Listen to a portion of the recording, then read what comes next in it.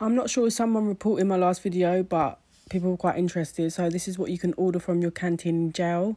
You get it once a week. You get vapes because you can't smoke, stamps, phone credit.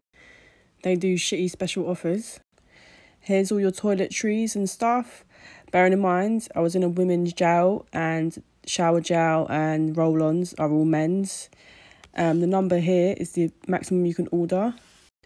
You got sweets, chocolate bars, some of the stuff, a lot of it's Happy Shopper cheap shit. And you got your drink section, fizzy drinks, tea, coffee, juices, cards, fruit and veg, biscuits and bakery.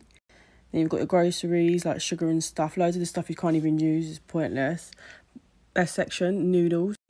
And yeah, you do have to buy your own washing detergent, which is expensive and shit, considering you only get like £20 to spend a week. Yeah.